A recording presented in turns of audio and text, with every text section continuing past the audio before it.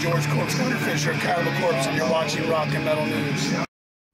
Hey guys, this is Ron from YouTube's Rock and Metal News with a Rock and Metal News update. Limp Bizkit guitarist Wes Borland has released his The Feather Serpent album.